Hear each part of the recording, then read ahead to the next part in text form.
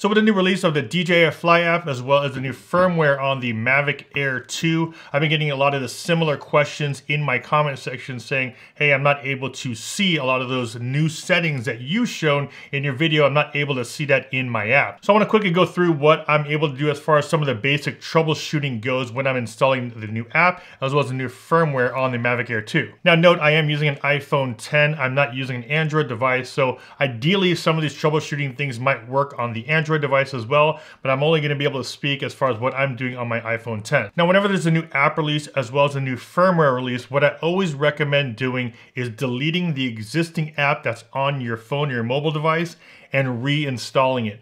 A lot of times what happens is that you might have an older version of the phone app on your phone, and you might do the firmware update through that older app, and that firmware update will now give you a lot of the options that the firmware has on the Mavic Air 2, but you're not seeing some of those firmware updates reflected through the app because your app might be old. And vice versa, you might have the newer app, but you haven't done the firmware update yet through the app in order for you to get all of those new features. So what I always recommend doing, whether you're on an iOS device or an Android device, what I'll normally do is delete the existing app from my phone and then re-download and reinstall the new and latest app. Once that's downloaded to your phone, you then want to launch the Fly app and see if that firmware update is there on the front screen. And if it is, of course, go ahead and perform that update through the phone and through the DJI Fly app. That way you know you're getting the latest features being displayed in the app, as well as the latest firmware that needs to be installed on the Mavic Air 2. Now with these larger firmware updates, you're more likely going to want to be on Wi-Fi network, but of course you can also do it through cellular.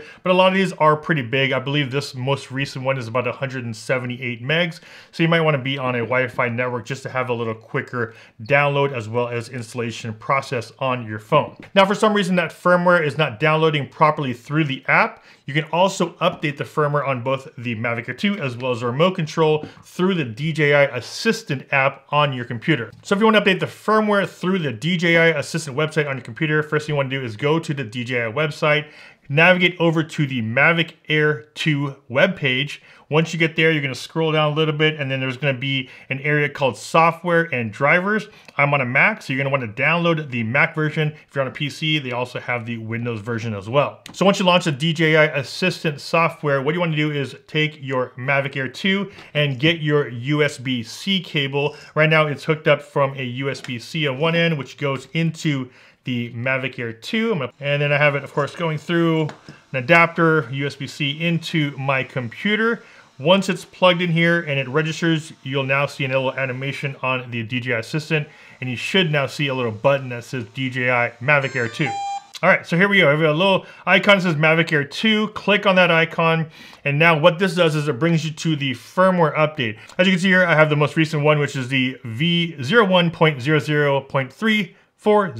Depending on when you're watching this, of course, if you plug it in, there might be an updated version number. So make sure you guys just check out whatever the most recent one. As of right now, 0340 is the most current one. When I was doing my video, it was actually 0330 when I was doing my video. So right now it's 340 is the most current one. I already have that installed here. So everything is up to date. If you were not up to date, there's gonna be an update or update firmware button right here where it normally says current.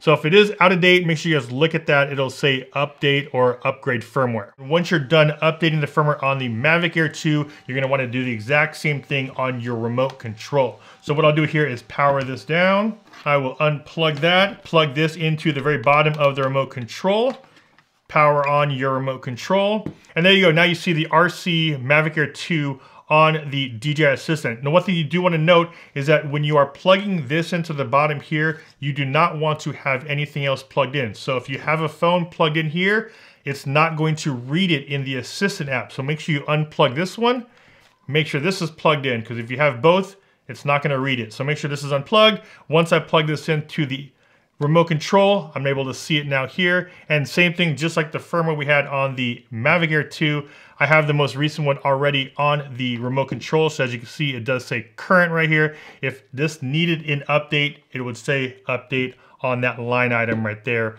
on that latest version. And there it is, guys, just a quick video to show you guys some of the troubleshooting things you might want to go through in case you're not seeing some of these new features on the new app, or as well as the new firmware on the Mavic Air 2. As always, if you guys got some value from this video, a big like would be much appreciated. And also, don't forget to subscribe, hit that bell to be notified when I post new videos. And if you haven't already and you guys want to join the Team Flight, make sure to hit that join button down below as well. This is also Anastasia with FlytPath.com. I'll see you guys in the next one. Take care.